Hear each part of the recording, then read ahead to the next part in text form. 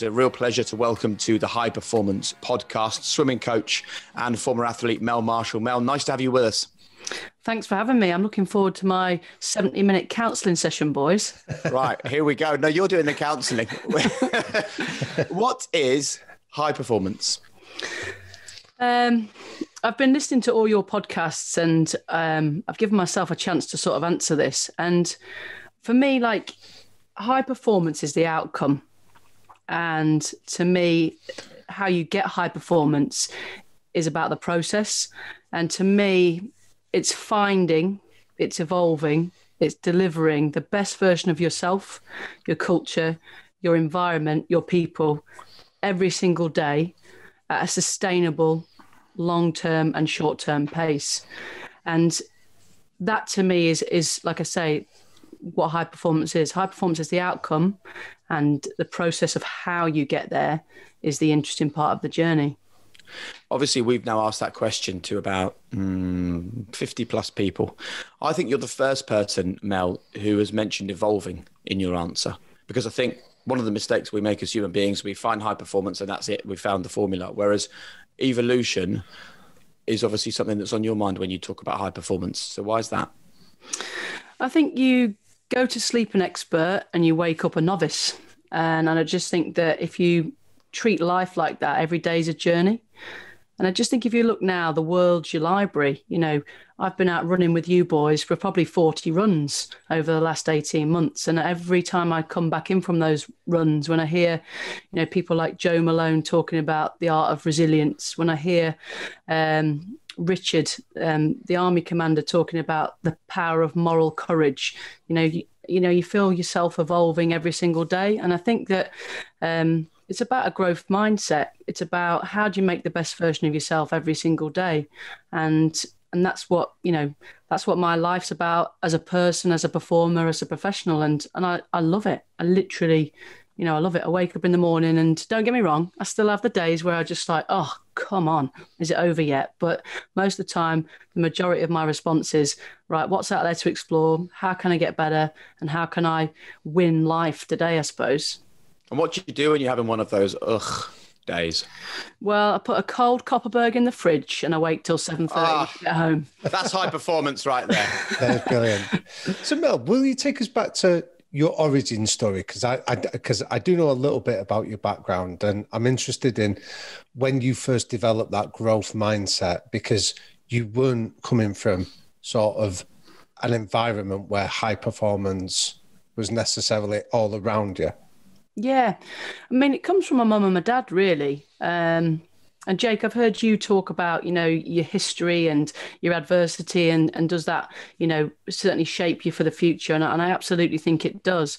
My mum, I won't go into too much detail, but she's had, a few challenges around physicality over the years. And she sort of sat me down when I was about 9 years of age, and she looked at me across the kitchen table and she said to me, look, you've got two arms that work, you've got two legs that work, you've got energy and you've got enthusiasm. Go out and give the world the very best you've got and don't come home until you have. And that was really born in my childhood. And then I have an over-competitive father who literally would not want to lose anything. And, there was just no mercy. It was like, no, you can go in goal and I, the 35-year-old strong man, will strike the ball at 100 miles an hour and you will learn to cope. And I, the professional table tennis player, will not teach you how to serve. I will just serve at you. But that in itself was a life lesson. It was a competitive hurdle I had to get over. And it was the foundations of my competitive, nature, really. And interestingly, I fought and fought and fought. And, the day that I did beat him, he stopped racing. So, yeah. He retired. He retired. So he goes like, basically, no, we're not running racing anymore. We're not swimming racing anymore. So, but again, I thank both my parents for, what they taught me in those real key lessons. And, competition's the bread of life, isn't it? And I love being competitive, and I've had to learn how to, how to be competitive and also be compassionate as life's gone on. So, yeah, I think that's the foundations of where I've come from. And I was really lucky that I had a best friend called Daniel, and he had a condition called muscular dystrophy. And it was a very, very severe disability, and he was given the prognosis to live to the age of 12. He lived in my village, and I went to school with him, and we did things that kids do, and I was surrounded, and it was probably the most inspirational story I've ever been witness to living. Was his mum and dad, called Paula and Stuart. They never saw that he was supposed to make it till 12. They said, right, we accept this challenge, and we're going to make the very best of this boy's life. And he passed away at 36 years of age, but he met Rihanna. He met every single Tottenham player. He went to every football game. He came with me to watch my championships, and they would hang out all the Star Wars, the Game of Thrones. I mean, you wouldn't believe it. It's almost like he's a member of Hollywood or something. But to me, like, people like Dan and Paula and Stuart, they're the real life people in this world that are, given a challenge in hand, but they make the decision to accept the situation and find the most positive resolution. And I would say that, that's me, really. That's a little bit part of my DNA. Yeah. So when did you discover your talent for swimming then? Because like Jake said in the introduction, you were an incredible athlete in your own right. So tell us a little bit about that journey of discovery. Well, for me, I started swimming when I was around 7 years of age. Again, there's some kind of history around my parents and whether or not I had a physical condition that would maybe show later on in life. So it was basically like, right, swimming exercises all the muscles, so you're going swimming. That journey started at 4. The first fallout with my dad started at 5 because the independent female in me at 5 was convinced that she knew how to swim on her own and proceeded to drown in the small pool in Spalding. And, then I just went 3 or 4 times a week, and then I saw a swimming club, and they were in 2 lanes and I was in the public lane. And then I was like, right, I'll try and beat them. They kind of spotted me, and then I went from there, really. And then again, that sort of competitive animal in me was just like, right, I want to win the lane. I want to win my age group. I want to win the club. I want to be the best in the club. And I want to then be the best in the county, and just never really gave up. Just like my boss now says, I'm like a Jack Russell with a really good bone. I just never give up. Well, the obvious question, Mel, is why? Why did you feel you had to win? Because it's just who I am. It's that's what I do. I guess I've just always wanted to be good. I've always wanted to be the best version of myself. I've always wanted to win. And again, probably because my dad would never let me, that, 7, 8, 9, 10-year-old development for me was like, well, I'm going to find a way to win here, no matter what it takes. And the level is really high, and I've got to get to that standard. And so that's just in me. And I have to watch myself now, because I literally, I work, obviously, you're talking to Adam later, but I work with him, and we're both competitive animals, but it's all about the uniform that you decide to put on. And I talked to him about this. I'm like, Adam, you need to be a competitive warrior. That's who you are. But when you're on the bread aisle with a 92-year-old lady who is also trying to get the last bit of bread, you need to select what uniform that you've got on. And that's me. And I guess I've had to, it's a blessing and it's a curse. And like most people, there's the little Mel, isn't there? And then there's the big Mel. And you often, to find the best version of yourself, the little Mel with the insecurities and the little fighter is in there. And then you try and overtake it with the Mel that's kind of evolving and growing as time goes on. And you went from, your parents setting you challenges to struggling in that pool in Spalding to wanting to be the best at the club. You ended up as the best in the world, winning gold medals, traveling to major tournaments, and then you became a coach. So now you coach arguably the best swimmer on the planet. And I think if you speak to anyone, they will talk about the importance of your role in his success. And I'm sure you'll be modest and play that down, but it can't be denied. So what is it about being a coach that works for you? We had someone on the podcast called Susie Marr who spoke about infinite purpose. You may have heard it, where just the never-ending purpose in your life. So as a coach, what do you see as your infinite purpose? Well, I'll take you back to where I started and found my reason why. So in the Olympic Games in 2004, I went into the Olympic Games ranked fastest in the world, and I came out with a broken heart. As they only give out 56 medals every Olympics, and most people will leave with a broken heart. Good old games. It's all good fun, good statistics. Anyway, I digress. But yeah, my reason why I was born from that moment, because the competitor in me said, I think I can do a much, not a much better, but I think I can do a really good job for athletes with everything that I know now, that I've had frontline experience of. I think that I can do a really good job for athletes. That coupled with my competitive spirit, that coupled with my probably innovative coaching thinking, that's sort of how I found myself into coaching. And sustainable success is founded upon sustainable questioning and this sort of thirst and drive to just try and get better. And there's winning once, and there's winning twice, and there's winning better each time. And you've always got to, and me and Adam talk about this regularly, but you've always got to start the next one with nothing. And so you earn it all again. And that taps into your ego, that taps into your technicality, that taps into your processes. But to me, I think that's how I found myself in coaching. And my reason why has always been really strong is I want to illuminate people to flourish on the highest of stages. I want to challenge people when they get that platform to do great things with it.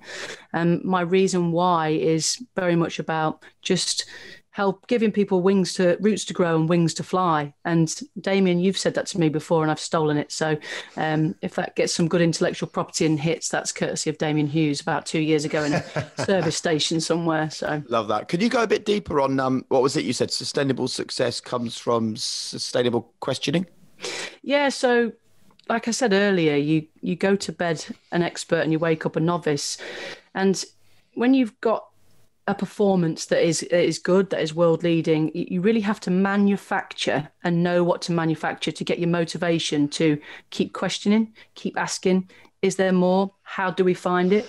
When you're on the run the first time, it's all new and it's all, we can try this and we can do that and we will get this. When you're trying to do it for the fourth, the fifth, the sixth time, you really have to manufacture that, almost like uncomfortableness, as in, no, it's not good enough. How do we have that critical conversation? What is the elephant in the room that we need to discuss? What is that, conversation that we've not had, or what is that technicality I don't understand that I'm frightened of the detail?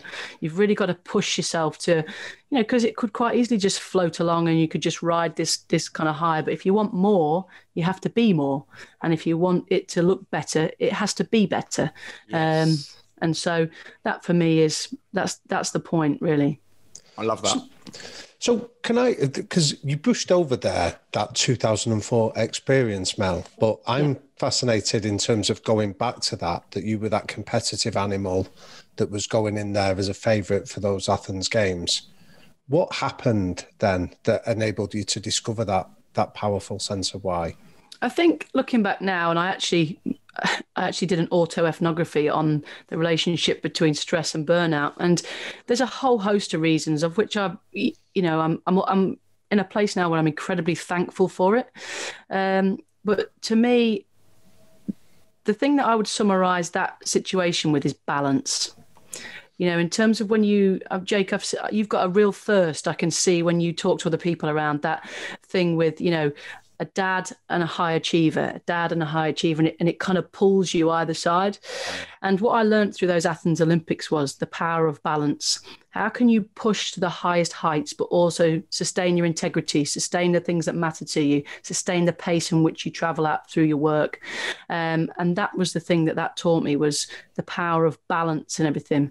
And you've got to know what your inner balance is, because I think that some people have the ability to churn work and it doesn't compromise certain things. I think once it compromises your happiness, your well-being, your ability to drive harder, then you need to recheck where your balance is. But I think that answers your question, Damien, around, what the Athens Olympics teach me about high performance. It was the power of making sure you make progress, but how you maintain a balance to strike your hardest punch.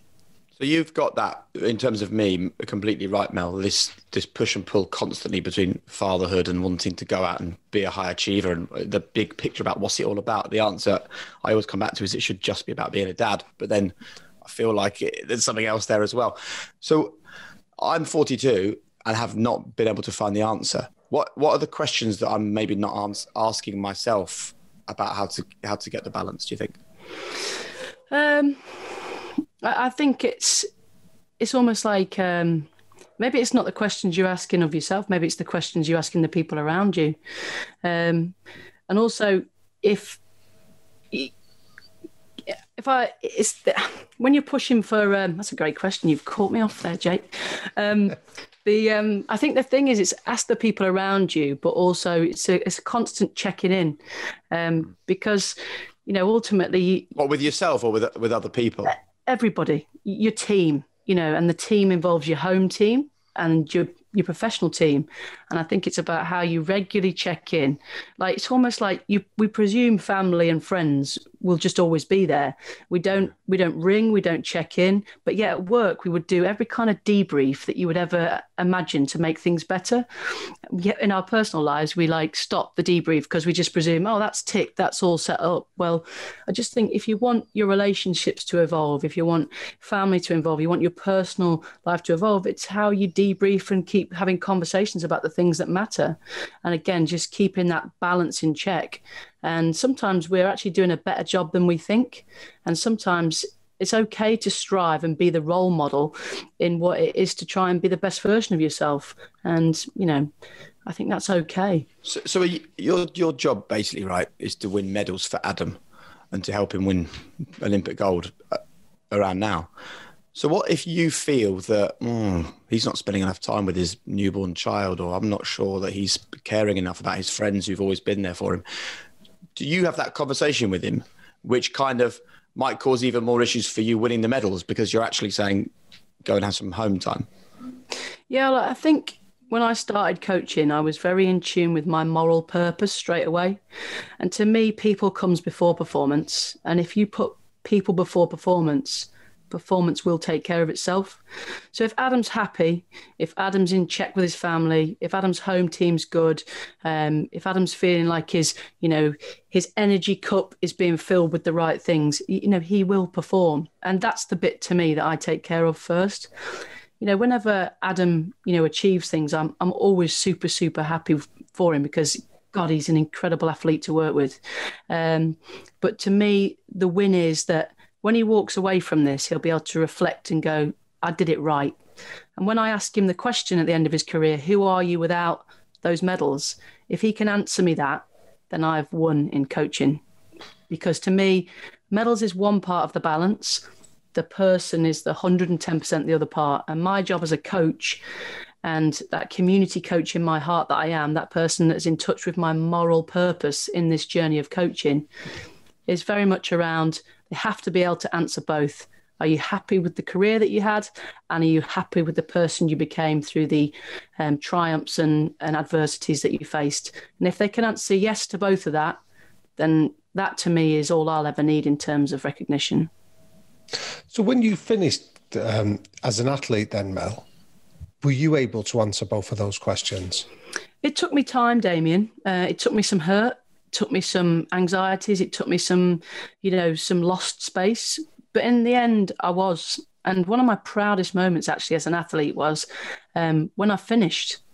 A lot of people won't know because, swimming is a little bit less high profile. But, our Olympic relay team came 9th and we had rested 2 athletes. And one of those was the Olympic champion and one of those was an Olympic finalist. And effectively, we probably could have got an Olympic medal. And I remember off that 9th place whereby we just watched it unfold in front of our eyes. And I remember swimming down afterwards in my last swim, which was what was going to be ever. And I just remember thinking, you've done all right, you have. And the reason I found that space was because of the traumas that I experienced in 2004 and the reflection space that I'd given myself after that. And it came down to this. If you try your 110% best at something, you never fail because you don't let yourself down. You'll win some, you'll lose some, but you'll never, ever fail because you've given your very best.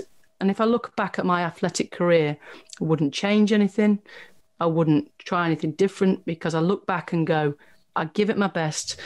I didn't win all of them. I didn't lose all of them. But every time I stood up there with integrity and passion and my very best effort and my heart and soul on my sleeve.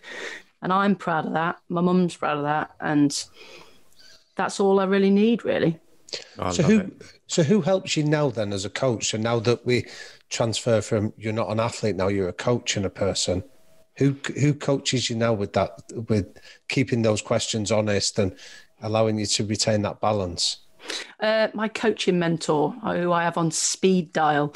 I've been working for 7 years, and I have this sort of like, I can be pretty logical and systematic with the way that I go about things, but to actually get there and get rid of the frustration and anger I sometimes feel, I call it like it's an offload to a reload. So I need to offload my frustrations to reload my actions. And for me, that the coaching mentor, I've had some great people that I've grown up through swimming with. And also as well, I talk to a lot of people. I went on a journey a couple of years ago, Damien, as you know, because I came and interviewed you. And again, I was a bit lost in my leadership, and I was like, what do I need? What do I want? Where am I at? Who am I? Where do I sit in this kind of this new role? And I just went and, I spent time with 24 different leaders from different places, including people like Alex Ferguson, Eddie Jones, yourself, Adrian Morehouse, some really great people. And I just felt myself growing from that experience. So I guess when I'm lost and I don't know how to find the answers, to me, sometimes Winnie the Pooh is right. Sometimes the best thing to do is to do nothing. And then sometimes the other side is you have to find the answers that you don't have. And sometimes that explorative space where you don't quite know what you're looking for, like when I'm not sure whether I want to go on a run and then I go on a run with a high performance podcast, I'm like, I wasn't sure that I was looking what I was looking for, but actually thank you, Joe Malone, this morning for telling me what you've told me. Thank you for so I think to me it's that always have someone that you can be a sounding board to, so you can offload to reload. Take time to explore. Sometimes you don't know what you're looking for until you explore. And the third one is just keep asking questions, keep checking in. What answer did you find, Mel, when you had that time out and you went and spoke to all those people? Well, it's interesting. And Damien, you absolutely nailed it. And like you literally, I don't think you quite understand how thankful I was after that conversation around how you basically put a framework around a lot of lost thoughts. And I'd come from a program where my position in my leadership role was all up front, all doing everything, all singing and dancing. And then I came into a system, which is an amazing system. But I was like, I'm not sure where my role is here. And the culture was still a great culture, but it was a different culture to what I had delivered when I delivered it as the sort of the leader of my program. But once I found out what rules I was playing against, I was able to come up with this kind of new skill set. So I'm trying not to go off here, but Damien, you've talked about it before. I am 110% commitment culture leader. That's just who I am. Now I sit inside a system that isn't like that, but it's still working incredibly well. I've had to learn how to lead in a different way. Like I'm very upfront leader, whereas I've had to learn, how do I invisibly lead here? How do I influence? How do I create the changes that I want and not get the recognition that I would like, which is really important for me as a person to sort of like be seen. It's love for me, leadership, in my old role, I felt a lot of love. And so I had to learn this kind of new skill set of, right, okay, Mel, put your ego out of the way, and it's not about you, and you're not going to save the day and come in here on your giant horse. You have to learn how to make the changes quietly and influence around the edges. And so that was one of the things I learned. Also with those guys, the people that I met, what a fascinating group of people, but authenticity was the thing that I learned. I met 24 great people, but none of them did it the same way. And I think authenticity is incredibly important, but it's how you have the education and knowledge and mastery to deliver your content and your communication and the way you go about your business in your authentic way. And I think that's where you really take people with you, when you can have all of those things. But amazing things, though, like people like Catherine Granger, just on the opening call was just like, sport matters incredibly and deeply to this country. And I'd forgotten that. And then people like Chelsea Warry was head of performance for UK Sport. She just said, you need to know yourself, your inner self, and how you're projecting to everybody else. And just amazing things like that. Like Paula Dunn, who's in British Para-Athletics, she said how to give critical, difficult feedback with emotionally sensitive preparation and delivery. And just, I'm making notes like you wouldn't believe right here. Would you just explain the importance, through the work with Damien as well, of the commitment culture for people listening to this? We have a lot of teachers, we have a lot of business leaders, we have a lot of people working in teams, and they're always looking for help and advice when it comes to cultures. What is it? Why does it work so well for you? I think it works so well for me is because it aligns with my moral purpose. And I think if you're in line with your moral purpose and you're in line with your reason why, I think there's this 10% factor, the 20% factor that you can get out of people for no finance, for nothing, just because they're all aligned to one mission, and it's really easily seen. I always talk about the endurance of parents. So when I was in my old club job, the endurance of some of these parents at 5 a.m. till 7 p.m, selling on the tombola to help raise funds, helping with charity missions, helping at the meets and stuff. I'm like, their moral purpose sounds really, really soft and flake, but love. And they were so in line with their, how much they loved their children and how much they loved what their children were doing. They gave you an extra 20%. And I just think it comes back to that it comes back to me is like, you to create a real commitment culture, you have to lead, inform, and inspire people to fall in love with the same things that are important to you, but also to fall in love with the journey they're going to go on to reach a destination. And even if you win or lose at the end of the destination, the journey that you create to get there, they will always look back on as something that, God, I'm glad I took that opportunity. And how common is like phrases like love? Because I'm interested in that club period where you were delivering phenomenal results, but you had the chance to shape it. How unique was that in your experience, Mel? I think a lot of people do it. I think when you look at the volunteer communities of sport and people, people do it for the love. They don't do it for, the finance or anything. But if I look at why was that so why did we deliver the impossible in an impossible? Why did we make something possible in an impossible situation? And it really was, Damien. It was just about daring to love something, naively pursuing it, and just not giving up on it. And if I look at the love and passion and commitment I gave the kids, the parents, the committee, and those first 6 years of my job, and then I look at what I needed in the last 2 years of my job and how much I got back. Oh, it was tenfold. Even now, if I ring one of the parents that Rihanna Sheehan's dad, I took his daughter from 12 all the way to 18. She had a great journey.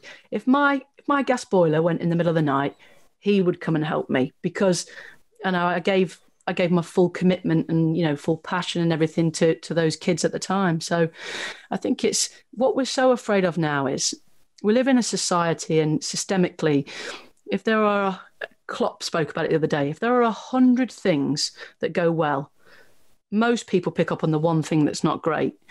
And I just think that we get crushed and crushed and crushed. But I think you've just got to keep coming with the 99 things that are great every day and find those things and not let the one thing crush you down.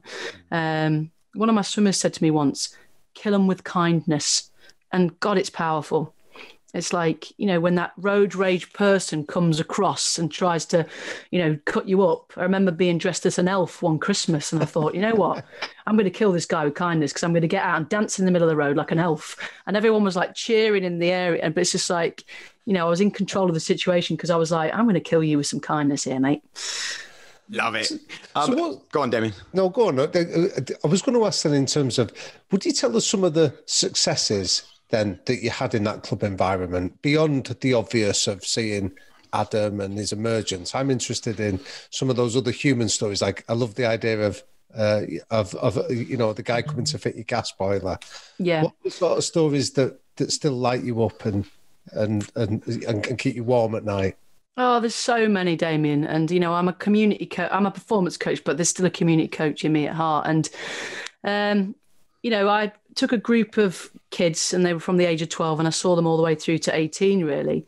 And there were so many stories of triumphs, but we had this mantra of, you're going to go to your Olympics, whatever that might be. That might be the county championships. That might be the actual Olympic Games. There's no ceilings. There's no boundaries. I just want your energy, enthusiasm and your constant commitment, and we'll get you to your Olympics, whatever that might be. That might be to finish swimming and go on to college. That might be to do your A-levels and balance that out with swimming at the same time. And if I look at what came out of that program, I started that program and it had 12 regional standard swimmers. I had 4 lanes, I had dodgy lane ropes, I had 30-metre pool that had not been emptied in 45 years, that would regularly break. And in the end, I had Adam, who won the Olympics. I had a young guy called Lewis who got a bronze at the Paralympics in the same year. I had 2 kids on scholarships to America. I have kids with thousands and thousands of memories around what we did. Like, we would go, there was no gym facilities, so we would just run in the local town centre. And at Christmas, I'd make everybody dress up as Santa Claus, including Kyle's dad, who hated running. And we would have all the kids around the city centre of Derby just running around as Santa Claus. And I'd have them doing, Christmas challenges. Now, in my little mind, it was like, well, actually, if I pretend by taking them bowling and doing fun barbecues, then what I'll do is I won't lose a week of training before Christmas when they all normally slack it off. So, but there was a real good story around a girl called Fran Baldwin, and she works for me now, and she's a master's student at Loughborough. And now Fran, she wasn't the most talented swimmer, and she was one of 3 girls, and her dad brought her the first time, and he was like, look, we're not getting too involved. We're going to go a couple of times a week. 8 years down the line, he's got 1 kid in America. He's been on the team manager for 7 trips and all that sort of stuff. Anyway, so Fran Baldwin just really encompasses everything that we tried to do in that program, because I think we got her to her Olympics, which was a national championships, and she, the qualification standard that she needed to do. She was the anchor leg in the relay, and she just blew something out of nowhere. But that to me is the power of sport. And you can have all the technical manuals in the world and all of the detail from all of the best scientists in the world, but it's human connectivity, it's enthusiasm, and it's emotion that finds those brilliant moments. Look at the pyramids, right? You didn't see a spreadsheet there, did you? You saw, like, we want to do this, and we're going to get all these people in one place with a great vision, and we're going to make something impossible happen. And that's what people go to work for. They go to work for that human connectivity and that, that moment. Like, that's the beauty of sport, isn't it, guys? It's like, it's the only thing left whereby, because of the cutthroat nature of it in some ways, but it lifts people out of their seats in the living room. It's so good when it comes off. It's like those stories of triumph and misery and suffering and how people have found a way through. And I think it just makes me think about the Olympics this summer, and I just think, the NHS has been in charge of health and what a job it's done. But I feel my moral purpose this summer is sport's in charge of hope. And I feel very, very proud to, take the hope for the nation into a summer games and go and get and show people, despite the world going stationary, there's been some people that have found a way to find amazing performance. And, I feel so proud of, the guys that I work with and what we've been through, and how we can potentially provide some hope this summer that, things can still move at a fast pace. So inspiring. Thank you so much for coming on and talking to us like this. It is wonderful to sit here. And as I keep worrying that I'm looking down, I'm only making notes, right? I'm not listening. There's so many things I want to sort of take out from this. I'm just writing down about the pyramids being a good lesson for us to realize that it's not all about spreadsheets and mathematics equations. You sit here and talk to us, and you are so sort of deeply connected emotionally to your athletes, to your sport, to your sort of infinite purpose, to what you want to achieve. And I think that, of course, you still do the real hard stuff. We'll talk about that in a minute, about how you really get someone like Adam to dig so deep that he doesn't feel he can go any further, and you push him a little bit further than that. But you clearly have so much to give, so much to offer as a female. So why are only 10% of elite coaching roles filled by women? What's going on here? I think it's a really interesting question, and I'm glad that we are starting to now ask the question, because I think if we ask the question, we can start to find the solutions. To me, I think it's about platforms. It's about creating role models. I think it's about putting people in positions whereby they have the opportunity.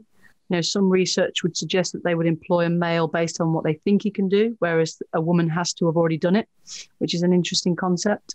I used to be a bit blind to all this because I'm probably just quite hell-bent and tough. But if I look at, I have had to be extraordinary to get into the position that I've been in. And I just think it's about, why do people have to be completely extraordinary to be in a good position? Why can't they just be, really good and ordinary? If I look at the battles that I've had to face over the years, and it's some of them have been quite extraordinary, and we should make it much easier. It shouldn't be difficult to try and bring yourself to the forefront when you've got a good skill set.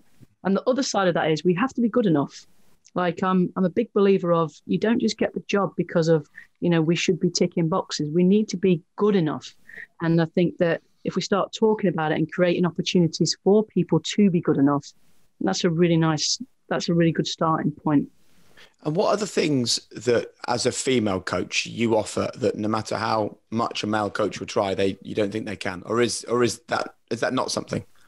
I just think any good coach has a coaching toolbox. Any good leader has a leadership toolbox. A good leader knows how to be the disciplinarian, the teacher, the priest, the counselor.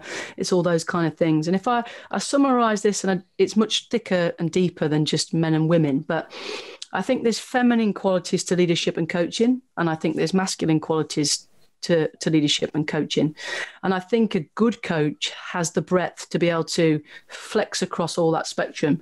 So to me, a more masculine trait would be autocratic, direct, and quite disciplined in the way that they would give feedback. A more feminine way of doing it would be empathetic, understanding, questioning, and listening. And to me, a good coach should be able to do what you would class as feminine qualities and masculine qualities. And if I look at me, I would say it's much, as a female, I think I've got a good skill set when it comes to, providing direction, setting clarity, and having those tough and challenging conversations.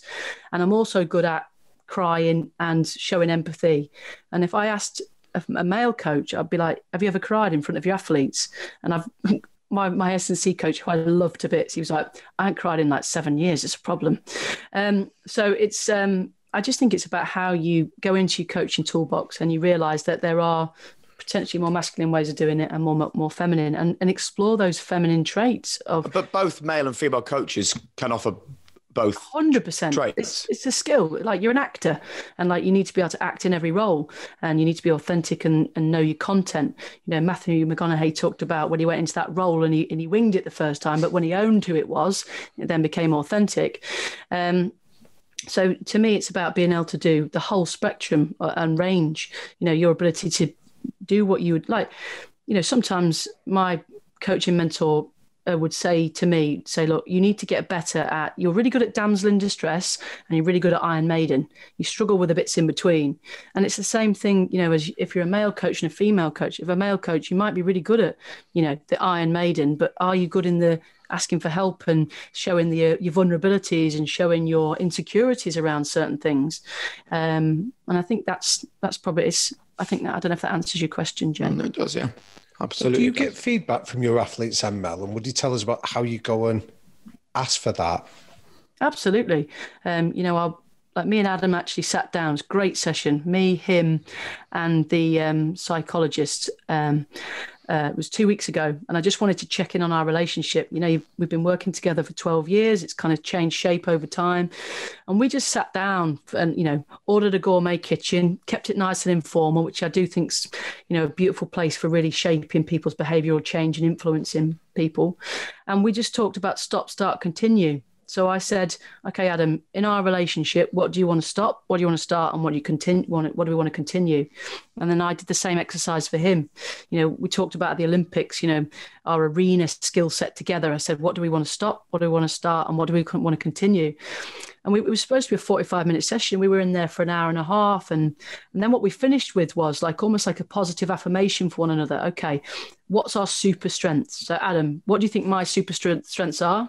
And then my task was to basically say to Adam, okay, I feel like your super strengths are, because again, back to your point, Jake, about being a dad, really, we forget to come to the forefront with the things that we think are amazing about the people that we're with on an intimate level.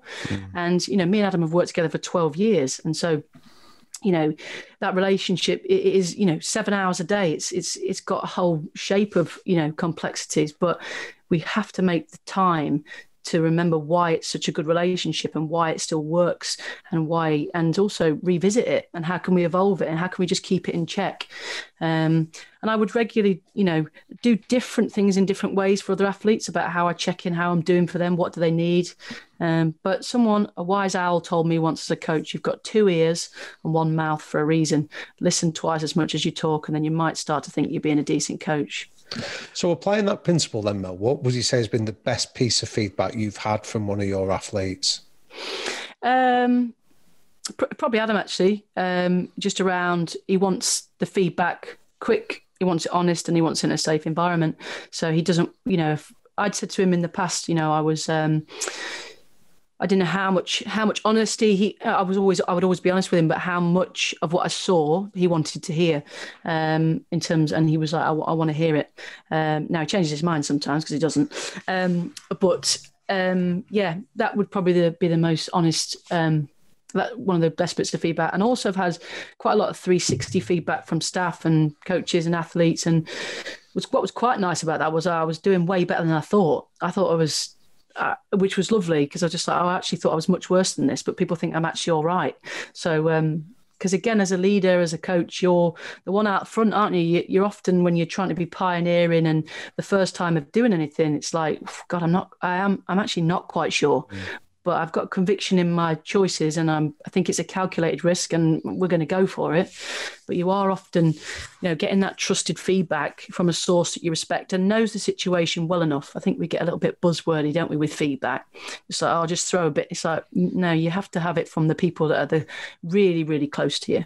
Yeah. I've got quite a few questions about feedback, if you don't mind, I want to dive into, because I think it'll be so useful for people that listen to this podcast to hear. So first of all, you said you weren't sure how much you wanted to hear. Do you start with minimal amounts of feedback and build it up and get more honest and not necessarily more brutal, but more blunt, until you think, I'm not sure this is working, and you're watching the athlete's reaction? Or do you start from the other direction where you give them everything and see how they react and maybe start to pull it back?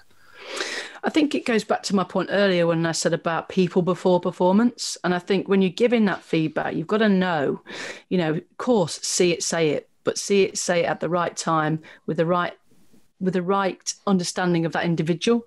So I've got, 9 athletes, and not one of them would receive feedback in the same way. I've got one particular athlete that would be really adverse to receiving feedback. So I think when you give, if ultimately your overall goal is you want that person, that organization, that culture to grow and progress, that's the purpose and intention of your feedback. You have to understand, unless you understand the people that are receiving the feedback, your intention might be good, but it may not be received that way. So I think the question is to ask the right question first. Okay, I've got some pretty critical feedback here. How would you like me to deliver this? Is it the right time for you? Is it something you want to grow on? Give them the choice to receive it. Then that way, not only are they empowered by receiving it, they are empowered by the fact that they made the choice to receive it. So you get a double win. And then the final piece is then, because it was their idea to receive it, then it's their idea to own it and change it. So it's basically, double manipulation, really. But very smart, very smart. So the athlete that doesn't like or won't accept feedback, is it not your job as their coach to coach them in the important ability to accept feedback? Absolutely. And, for me, it's also as well, I will always go to a point where I will see that person's capability to grow. So if I think it's going to damage my relationship and they're probably just not at that space yet where they can grow in that time, then I will wait. So to me, again, it's the right time, the right timing, the right type, and the right place. And if it's not the right time for the feedback for them, it's never going to, all you're going to do is damage your relationship. So you have to wait. Timing is massively key. Like I saw things. That's hard though, isn't it? Because you just want to give them the feedback and improve them as quick as possible.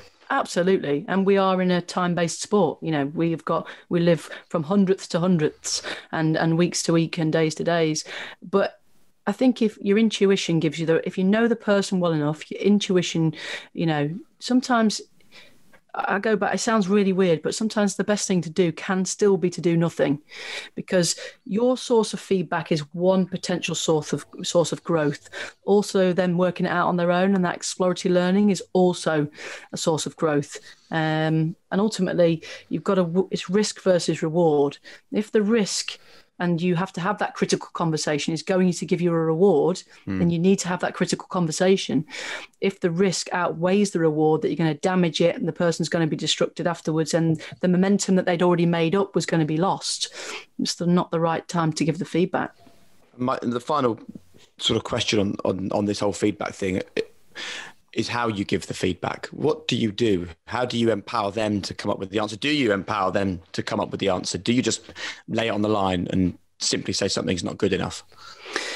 Again, I go back to the person. I have 9 athletes, and one athlete would want, can I have the instructions for what's next and a plan and a detailed A, B, and C, and I'll just do that, and I'm happy with that. Other people want shared ownership of their journey, and they want to be heard and seen and included and explore with you and go on the journey together. So I guess it's knowing you can have a team goal, but you have to have an individual focus. And I think if you have that individual focus and realize that not everybody's the same, not everybody's going to get to destination X the same way, not everyone's going to get there at the same speed, the same time, I think then you start really empowering the people that you work with. You know, you do you at the end of the day, and it should be the same principle when you give feedback, or what's right for that individual person at this time that's going to create the better performance for the overall collective. Brilliant. Can I ask you one final question about this? How different is it giving them feedback on a technical element, like you need to improve your breaststroke, compared to, let's say you're watching a swimmer and you know they've lost their motivation, or they think they're giving 100%, but you actually know that there's more. How do you deliver it differently if it's something psychological rather than something physical?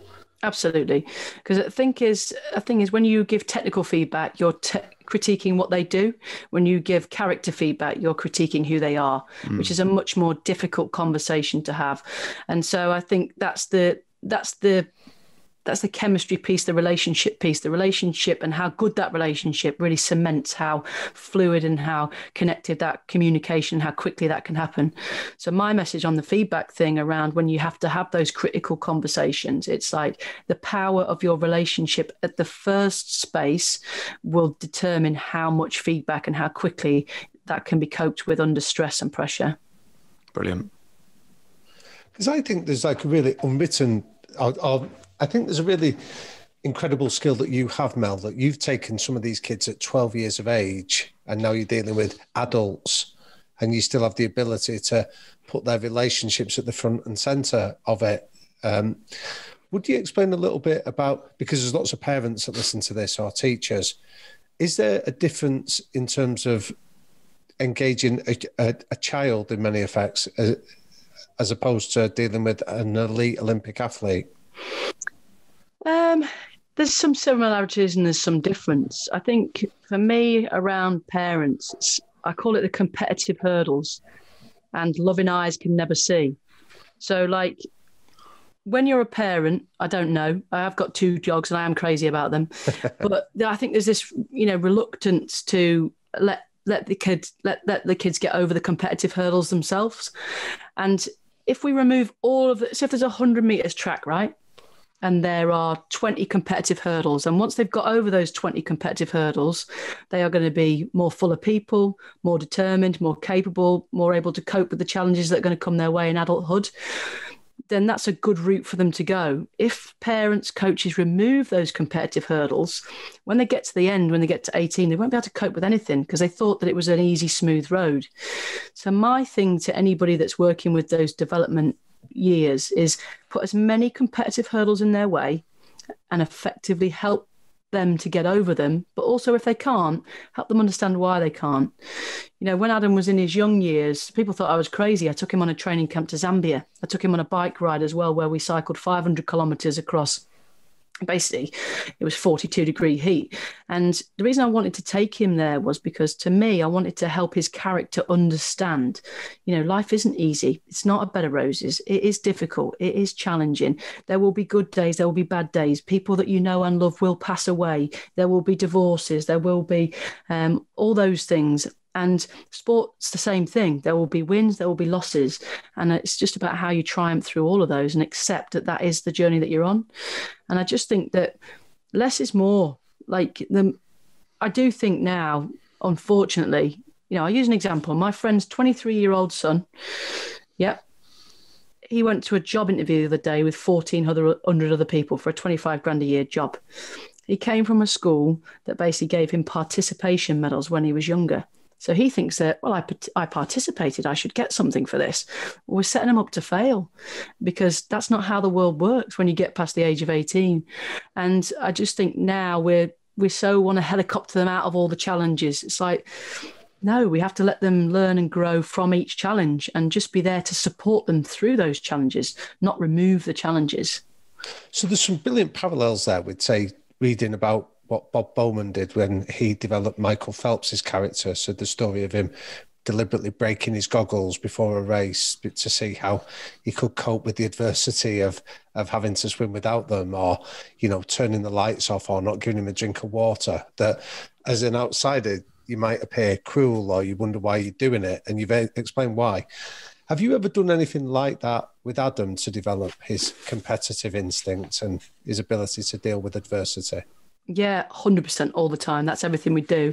And I think it was Richard Dennett that said about it, wasn't it? He goes in terms of how do you simulate what's required in your practice and do it at a higher level so that when you come under pressure, you just revert to type.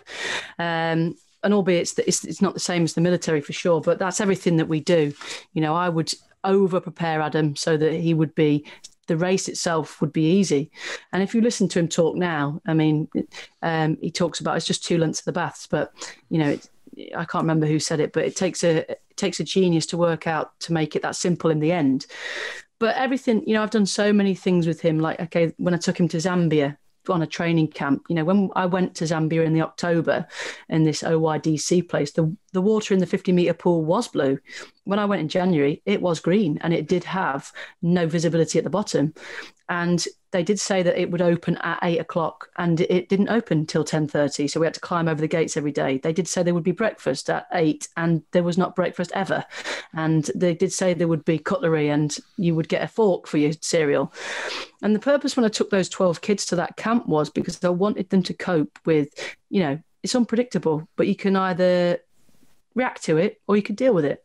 And what I left there with 12 soldiers, really, in some ways, 12 life soldiers that were not going to react to what came their way. They were just going to deal with it and just, you know, not make a mountain out of a molehill. And then fast forward 3 years when Adam went to the Rio Olympics, he was he had all of his kit stolen, his technical kit, his everything, and we had 48 hours. Now I was running around like a blue arse, you know, whatever, trying to find all the technical kit. But he was still in the t-shirt that he travelled in 3 days afterwards with a rash on his armpit.